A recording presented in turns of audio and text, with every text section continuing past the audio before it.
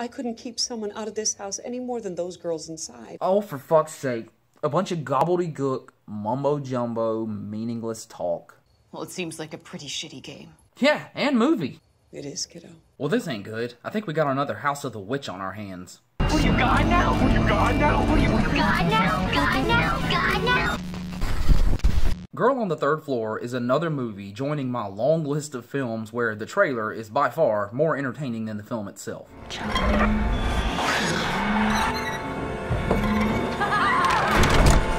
can't help but wonder if it's because almost all the best shots of the film were kind of wasted in its overzealous, ambitious approach. So much in-your-face shit flies at you in this trailer that when you turn the actual movie on, you might find yourself yawning by the half-hour mark. You want my advice? It's already the kind of movie you can get up and take a piss during and not worry about pausing it because you ain't missing shit. We open on Don, who I kept thinking of as Nathan, because he really closely resembles that dude from Heroes. You have any idea who I am?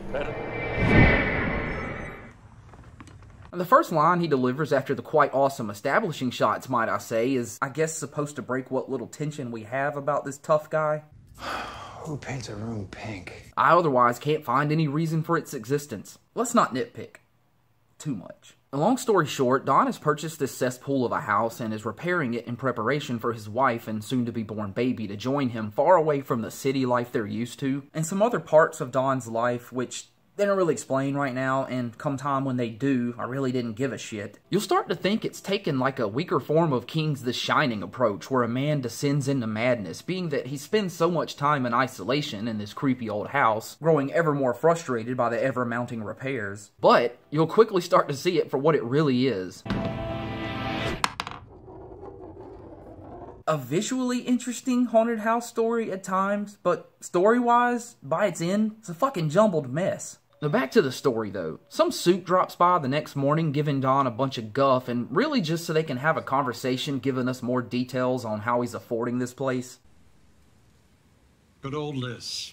Yeah, his wife. Smart woman. And that apparently he got into some kind of trouble with the law. Feds cut you one hell of a sweetheart deal, all things considered. It has something to do with strip joints, but who cares? How he afforded the place, what his job is or was, none of that matters in a haunted house story to me. For any character. Just tell me about the haunted house. No, show me things about the haunted house. Don't tell me. But we can't do that yet, can we? No. We gotta have Don go to a nearby bar/bowling alley to get some grub and also get hit on and at the same time form a friendship with its owner. You queer? Are you gay? Excuse me? What? No, I sell propane. It just came so abruptly into the conversation, and it had me rolling. I'm happily married. You got a real fucked up way of welcoming people to the neighborhood, Gary. Yeah, I'll say. Now, once we're back inside the house, the visuals do their job carrying the film and evoking a sinister mood again, as we're left wondering what might happen since Cooper isn't responding. Cooper? Shit! Really? A jump scare involving the dog? You really suck, you know that? Have a creepy door open in the dark cliche. Have a fucking child's laughter. Anything would have been scarier than a shitty jump scare. The more time is wasted with dude wanting to rub one out, but the dog won't give him any privacy, so he changes rooms. Ow! See, what the hell? I'm not grossed out by this scene or anything. If you can, for some reason or another in your story, show me that this dude is under some tension and he needs to whack off or whatever. If you can make that matter to your story, then by all means do it. But it didn't fucking matter in this movie. If anything, it only sets up his need to justify the next scene when some random chick shows up at his door hitting on him, leading to an inevitable affair. What? All while continuing to repair the house, it pisses on him, it shits on him. He sometimes jogs and listens to music that I bet Beavis and Butthead would have a field day over. Bow to me faithfully. Bow to me faithfully. Bow to me faithfully. He also keeps finding marbles. Yeah, that's the movie's unique little thing, but honestly, all I could think about was... Lost. Lost what? I've lost my marbles. Let's waste more time.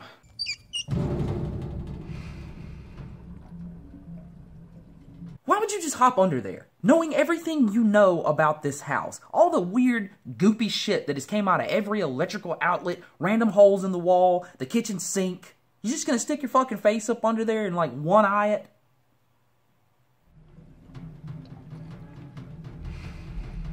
You see why it's easy to lose interest? And of course, awesome. It was an air blaster from Super Soaker.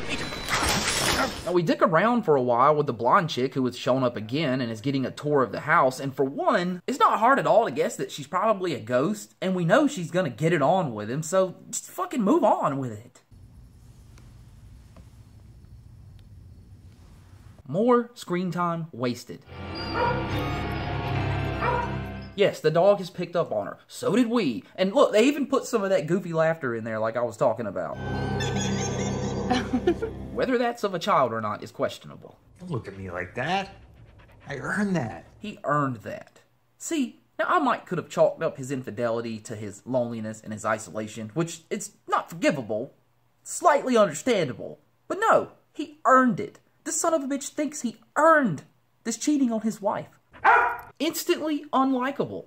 Not that I liked him that much to begin with. Sometime later, the hoe from the third floor stops by and seduces him. It starts taking the Vanilla Sky approach too, when he can't really seem to tell who's on top of him.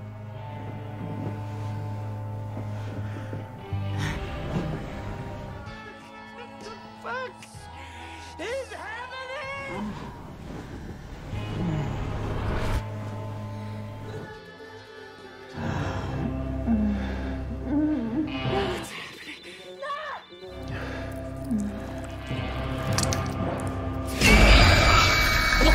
And he eats a marble. Only one thing could explain this.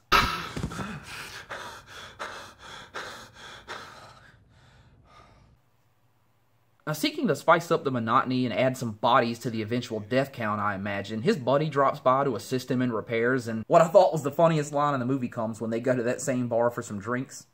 That the wife? Now, more backstory about Dawn is given, and I just don't care. You traded a penthouse for a whorehouse? We ain't in the house, spooky shit ain't happening, and I'm bored. This is an example of the kind of movie that doesn't need all that backstory. You could have just threw me into the action with this character and not explained shit about him. It would have been fine. My head's killing me. I need coffee. You want some? Your assistant already brewed a pot. How could you possibly root for Dawn? I'm not fucking around right now. It was a fun night. Don't get me wrong. Just eat another marble. Eat several. It's not supposed to be funny, but it is. Now dig this. After Sarah pops up and attacks him, which we knew was going to happen, he finds this waiting at the top of the stairs for him. You want to help me? Hit and miss. It looks cool. I don't hate it. There's just so little substance to it. We spent so long on Sarah at this point as like the bad guy that when this thing pops up, you just have 100 questions in your head and no fucking answers. Now the next morning, the pastor from across the street stops by. This is actually the second time that she stopped by. And she just does that old shtick where she clearly knows something about the house and is only there to keep a watchful eye on things in case they get real bad. And then, and only then, will she reveal the pivotal information about it that she knows. What's that mean? Just that certain places have personalities and sometimes they're rotten. I hate the next scene. There's no sugarcoating it. Hiya, handsome. Bitch kills the dog, throws him in the dryer, and Dawn discovers it. Oh, that's instantly a few points off. Fictional or not? Negative enjoyment, bad plot device. I don't find myself hating her anymore for that act because I know she's a fucking ghost and it's like, you can't like get revenge on her really. Martin. But Now he contacts the police and the officer who responds doesn't take his claim that seriously, seemingly recognizing him. Please, let us know if anything else comes up. King Don. Ooh, the pastor knows something but isn't telling us. And fucking marbles. I hate what you've done with the place. Just get on with it. I don't want things to get any uglier. Well, she's a ghost, right? So she's probably just pretending. Man, Luminol is gonna fuck his world up. I've watched a lot of Forensic Files. gonna seal her up inside of the wall? That little ass can of lye. You didn't even put it on the body itself. You're supposed to technically mix it with... Don's asshole flag flies loud and proud too when Liz calls in the middle of his half-assed burial, claiming Milo texted her saying they need to talk. He just blows his top at her like the gigantic asshole that he is. I have no idea why Milo called you, but please, by all means, call him. Find out. And while this is going on, Squeaky Mouth's laughing girl is chirping all through the walls, and Don meanders up to the attic, where he discovers a sealed portion of wall, and when he breaks through it, discovers this little tiny bedroom, and all the walls are coated with these cryptic-ass drawings. Gotta have some marbles. And a creepy-ass baby doll. I mean, how else would we know it's a little girl's room? The damn cat.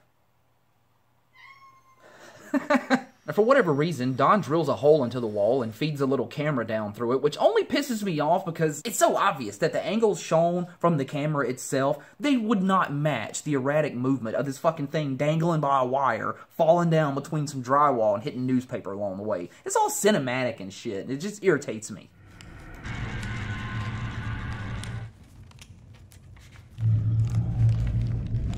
Points, though, on the next bit where in his anger he starts bashing the walls. As if greatly injured, different parts of the house erupt in pain. And this is all the cool shit they ruined for you in the trailer, obviously. Hey, alright, we even got in the creepy moving doors. I fucking knew it. Okay, and Mouse Girl coming out of a dresser. Not that original, but it's alright. Oh, and marbles. What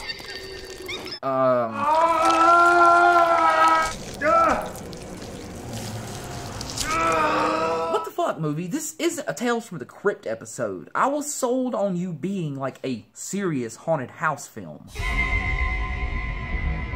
The trailer made me think one thing, and now I feel like I'm having to solve a mystery that I have no interest in solving.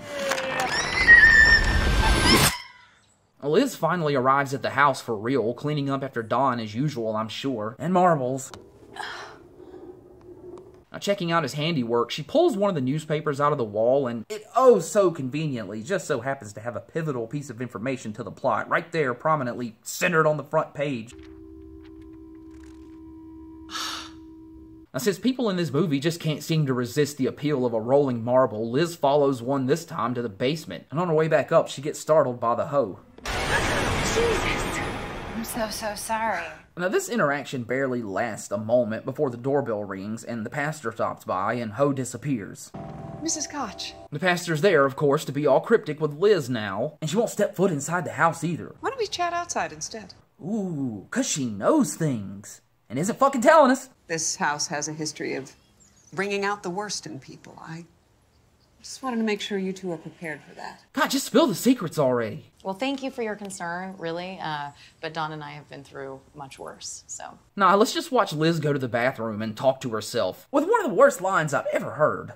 I am in complete control of my emotions, just like Beyonce. God, why does everyone want to put their hands into every gross outlet, hole in the wall, and drain pouring a bunch of shit out of it? Now, after Dawn hasn't shown up and she finds his cell phone in the house, she heads to the pastor's house where she reads off a laundry list of his offenses. I just don't care. I have no reason at all to be invested in either the success or the failure of this relationship. Any attempt to tie this into the plot was a waste. Haunted house or bust. This house has a habit of testing men. But just fucking tell us why, oh my god. Now, returning home, we get an answer finally in that typical haunted house confusing-ass timeline style. Filled with numerous guests, the show is well underway, which Liz catches from the rafters.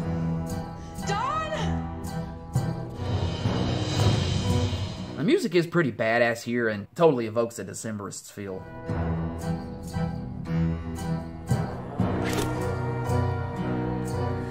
We are two mariners, a ship's sole survivors. God, I love the Decemberists. Saw them live twice. It was fucking awesome. So based on what we read on that newspaper page earlier, it looks like this house used to be a brothel and something terrible happened to one of the sex workers.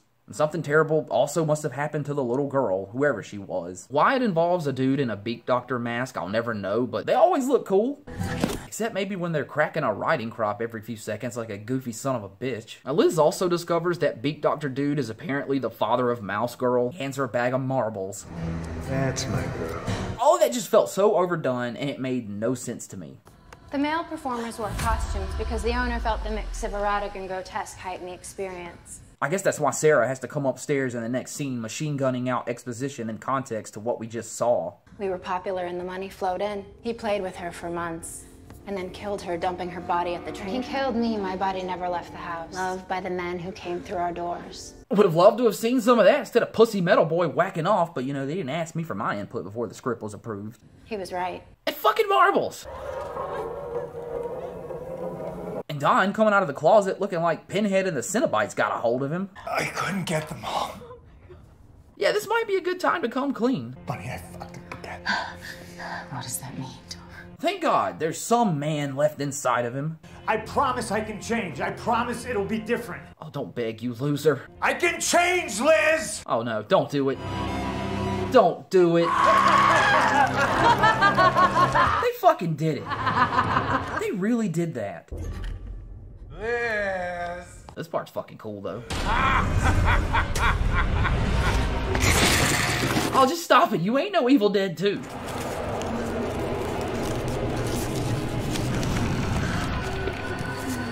I want to say this is cool, but nope. So where are we going with this?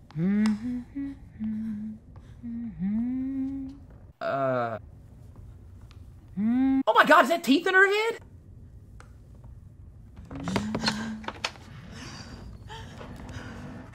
Well, that sure was an easy escape, huh? You did good. God. You knew. Knew what? Why the fuck didn't you warn us? That is exactly what I said. Life is a series of choices, Liz. You can't talk someone into doing the right thing or the wrong thing. I couldn't keep someone out of this house. Oh, for fuck's sake. A bunch of gobbledygook, mumbo-jumbo, meaningless talk. Well, it seems like a pretty shitty game. Yeah, and movie.